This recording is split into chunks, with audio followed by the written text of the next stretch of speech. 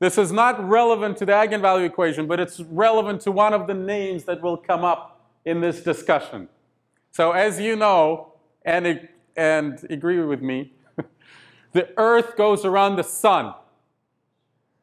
Yes? Everybody believes that? Did the Greeks believe that?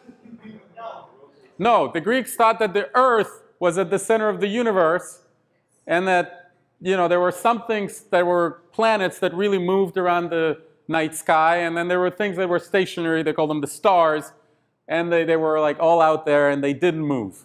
Or actually, they moved as a rigid body. Their relative positions always stayed the same. So Greeks, the ancient Greeks, which represent the pinnacle of intellectual achievement, we might know more than the Greeks. I know Jesse might disagree, but if I had to draw a graph of, for lack of a better word, just how intellectually powerful human beings were, the maximum probably occurs in the ancient Greece. And then there was another little spark, at the beginning of the 15th century with Descartes. I should mention some other names also, Newton, Euler, Gauss, and then it dipped right back down. But, and we're at a local minimum right now. But so the Greeks, who were amazing geometers, had unmatched imagination, of course considered the possibility that the Earth moved around the sun. They were not as egocentric as some of the following generations. Of course they considered the possibility that the Earth moved around the sun. And they said, if the sun, let me go here, if the sun is right here, and the Earth is here, and it's going around the sun, and the stars are out here, then we should observe what's called stellar parallax. I don't know what the Greeks called it. The stellar parallax is this effect where right now Jesse is on the left side of the camera as far as I'm concerned, and when I moved over here, he's on the right side of the camera. So their relative configuration relative to me has changed. And if the Earth is moving around the sun, then we should see changes in the relative positions of the stars. Because, for example, from this point of view, well, I don't know where to look, but maybe between these two stars, right now this one appears to the right of this one, and by the time we swing over here, it will appear to the left of this one. And even not talking so dramatic of a change, going from being on the right, being on the left, just a slight change in relative position. Right? That's what the Greeks realized must happen if the sun is stationary with all the other stars and the Earth moves around the sun. And did they observe the stellar parallax? No, they did not.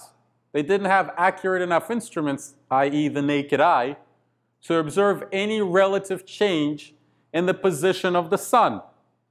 And so then the Dark Ages came, and then Copernicus, I'm not sure when Copernicus was born, probably late 1400s, proposed his heliocentric model of the sun. Didn't really propose it for the first time ever. Civilizations before him, the ancient Greeks, considered that possibility as well and rejected it on profoundly scientific grounds. So then there was Copernicus, who did his calculations and was very, very confident that in fact the Earth moves around the sun. But did he see the parallax? Did he observe the stellar parallax? My basic question to you is, when was the stellar parallax first observed? Probably one of the first telescopes. One of the first telescopes. That's not a bad guess. So this is ancient Greeks. We're saying no. Then Dark Ages, nothing. Then Copernicus. Let's go 1500s. That's Copernicus. Within the 1500s, we had Galileo with his first telescope. Observed the moons of Jupiter, am I right? So that added to the confidence that not everything goes around the Earth, because those guys were going around Jupiter. Okay, so that's 1600s. Then Kepler was right around here. Then Newton was born.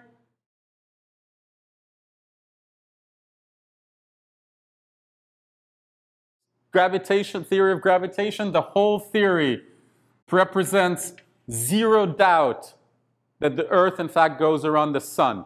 So that's Newton. He died in 1727. Then Euler dominated 18th century.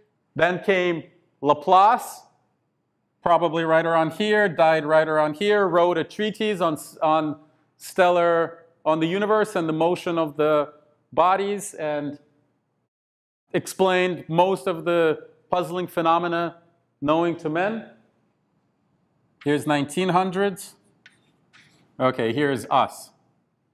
Right? So from, I would say, here on out, there is no doubt, whatever that means. There's no such thing as science in no doubt.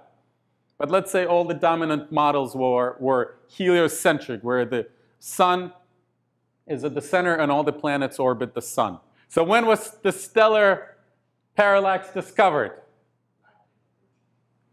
Galileo's century. Let's take a vote. Galileo's century and the telescope.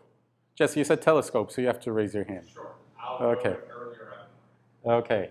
Newton's century. Kepler and Newton's century. Wait, you guys are all going to pass? Nobody is allowed to pass. Everybody has to vote. Yes? So one vote here. You guys are not politically active. Well, Where's the grassroots movement? Okay, Euler's century. 1, 2, okay, 3. What do the rest of you guys think? Have we discovered, do we know, have we seen the parallax? literally seen stellar parallax. Yes. You've seen it? Yes. How did you see it? Literally right over there. I'm using Drexel's telescope. Okay, Straight up with that. straight up, okay. What do you guys think? 1800. 1900s. Okay. So my ploy has failed because my guess would have been earlier rather than later. Okay, but it was 1848. Can you believe that? Yeah, because we knew it was a problem. What, you knew it was a ploy? Okay, so I'll work on my delivery. 1848. And is associated with the name of Bessel. Bessel. And we're about to encounter Bessel functions.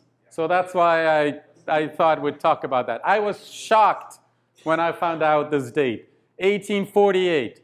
So neither Galileo, nor Newton, nor Euler, nor Laplace. It's lack of equipment and also just how far the stars are. So the reason why it's hard to detect is just how far the stars are. So the Greeks, to the degree possible, calculated how far the stars would need to be in order to not be able to observe stellar parallax. And it was, what, 40 light years away or more, 400 light years away? And so it seemed likely, rather than to be able to comprehend distances like that, it was much more likely that the Earth was staying put and everything else rotated around it. It was just a less contradictory paradigm, and so a better theory.